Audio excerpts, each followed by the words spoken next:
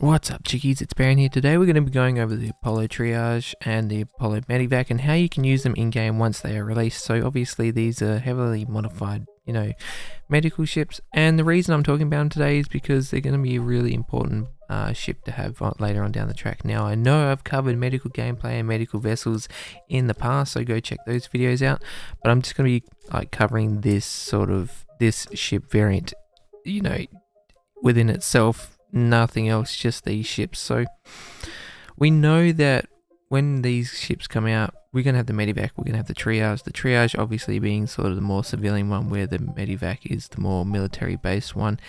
And from what I can understand, the Medivac will be able to change beds from tier 2 to tier 1 and so forth, and actually have the ability to have more control over the beds. So these ships are obviously going to play a massive role when the game is actually out fully. So like when you have pyro and you have that derelict system and there's a lot of criminal activity around, I think that these are going to be playing a massive role in that.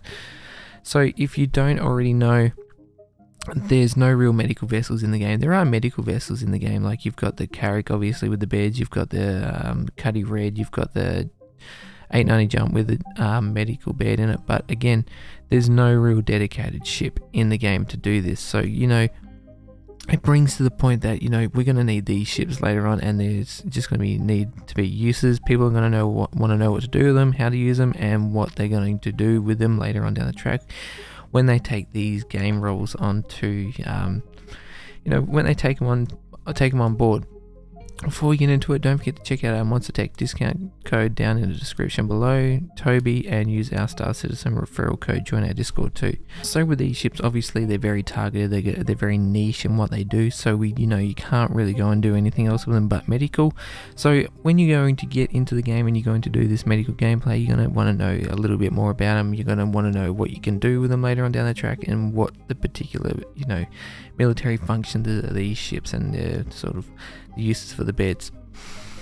So we're going to go straight into it with these ones. With the Medivac in particular, that one is actually designed to go straight into sort of combat areas. It's sort of, it's got that missile defense on it. It's a little bit hardier, and it's a little bit, like I said, a bit better than the Triage, where the Triage is sort of more of a civilian based vessel, and this one's more of a military based medical vessel, as given the name Medivac, and then you got Triage obviously.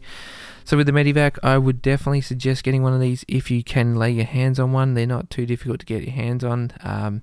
Concierge did give me access to mine, so I'm very thankful for that. So when you're actually getting into it, get these ships. When you're going to do the gameplay, you can use them in military use applications. You can use them when you're in Klesha, so if someone comes out and they die from the oxygenation of not having oxygen because they come out into the atmosphere and they've run out of oxygen on their suit, I would definitely use it for that. I would use it for bounty hunting as well, crime stat hacking, because obviously we know that Death of a Spaceman is coming. You can now lose your inventory and all your gear, so keep that in mind. That's going to be something that's going to be really big later on, and it's going to be big in 3.15, so you better prepare yourself for this change, because I dare say that this is going to be a massive change within the game. So with the applicable uses and the intended uses for these vessels, I would definitely think about taking this vessel into a combat scenario, being the Medivac. Obviously that's what it's going to be designed for.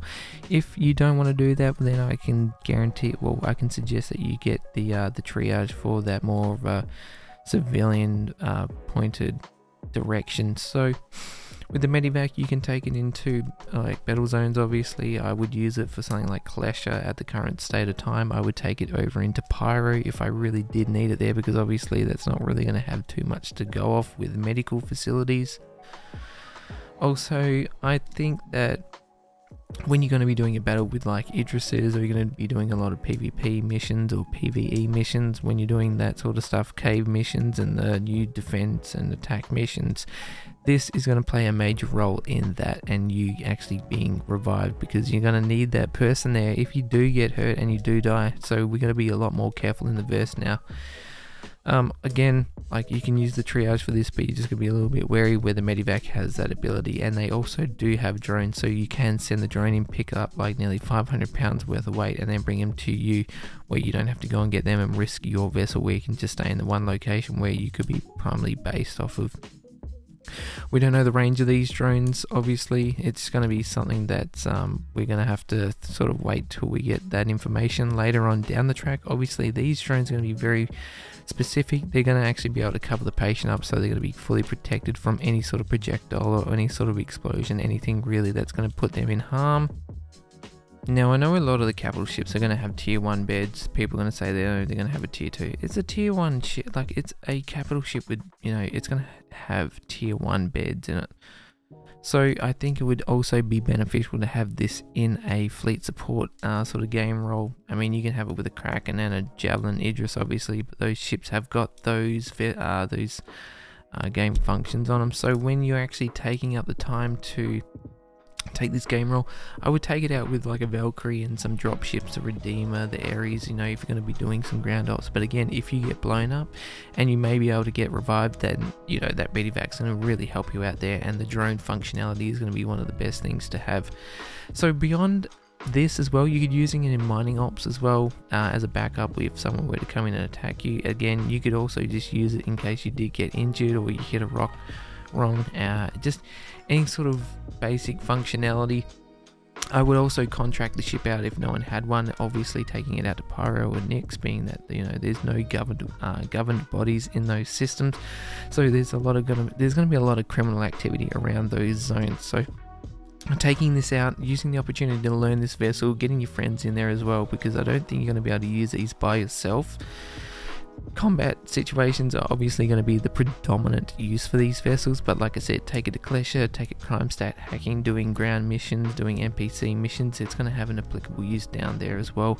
I'm definitely not going to just narrow down one sort of game role, where the triage is obviously going to be more civilian based. If someone gets injured, they're going to have search and rescue missions for these vessels as well, reviving, searching for someone and helping them. Like I said, there's always going to be that targeted mission list there, so keep it in mind. Let me know what you think down in the comment section, because I think these ships are going to be really valuable in game once they are fully released and operational. So, you know, educate yourself a little bit more. There will be more videos on these later on down the track, and, you know, it's been Baron. I'll see you in the verse.